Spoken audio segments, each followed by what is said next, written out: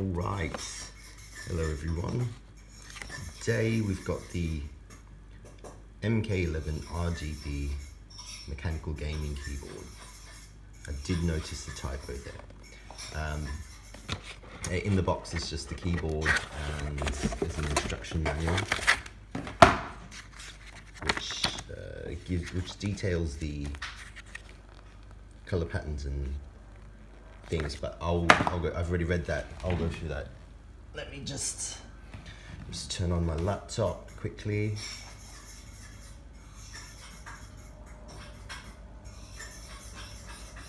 Come on.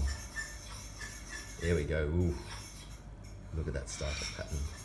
Now, if I just quickly, needs my face to log in, I think. And I can override this. Come on. Come on. There we go. I'm going to, let me open Notepad. And we can just,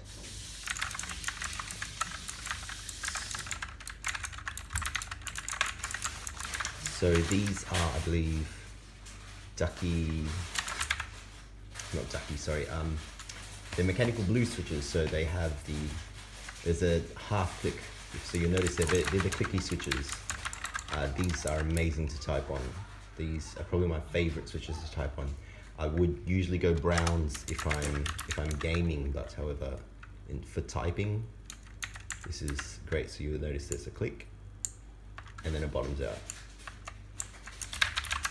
But you don't need to bottom out to type on these. Now what's cool is the different modes. So I've got this dial at the top left here, and I can change the brightness a little bit. It's much more. So these are the different patterns that it's got.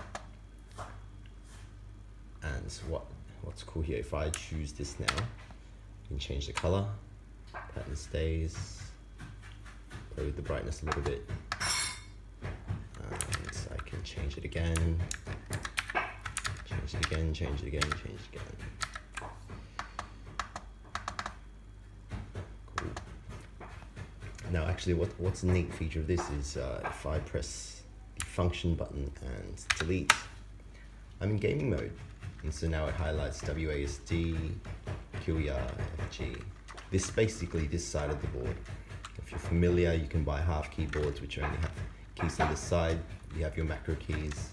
And if I go FN, delete again, secondary gaming mode, third and fourth. You've noticed the four up here, they change color, and that helps you keep in mind which mode you've got. Now what I can do as well, so this is my home one, I've just got WASD, and a cool feature here, you won't be able to see it, but if you press FN and W, this stops being WASD. This is now actually just up, down, left, right, and up, down, left, right has switched positions, and up, down, left, right becomes WASD. I'm just going to switch back,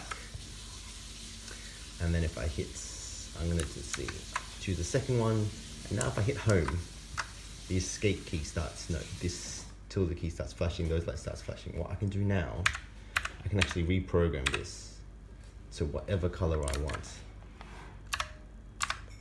And then I can change colors again. Change colors again. Oops. There you go. And so now if I press the delete button, if I cycle back to that mode, I didn't do it properly. I was supposed to press home. So let's try this again. I'm going to light these up quickly, light these up quickly, and these ones too. If I press home, there we go. So now I have this mode set up for me. And if I want to go back to normal colors or normal mode, click. There we go. Oh, I love this.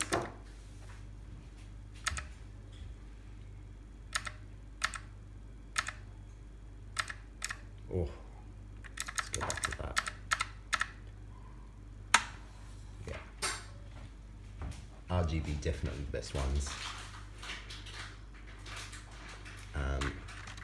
In terms of keycaps, these are all single height keycaps. You'll notice that they're quite flat, just same as like I've got my laptop up there. It's same as typing on a small laptop keyboard. The whole profile is all the same. You'll notice on other keyboards, I'll grab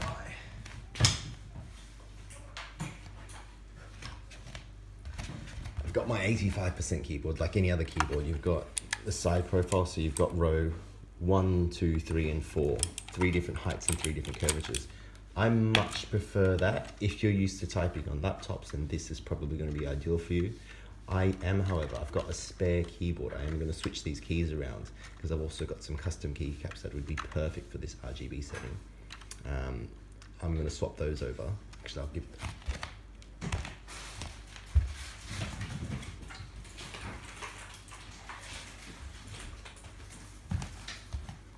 So I've got another keyboard like this. I've got some custom blank keycaps. It's going to look great with that RGB setting. And we'll see how we go. But other than that, the construction of this is quite nice. It's aluminium top. The bottom is plastic, which is good. Oh, a neat feature too is there is a switch at the bottom here. And for whatever reason, I would only need this if I was gaming it at a LAN especially. What you can do is if you switch off the colors, and it's much more difficult for someone to see what you're typing. It's usually an anti-ghosting mode, but you can turn it back on nice and easy. Of course, with the keycaps I'm about to put on, ghosting is not an issue because they cannot see what my keys are because it's just blank. Anyways, that was a quick run through of that.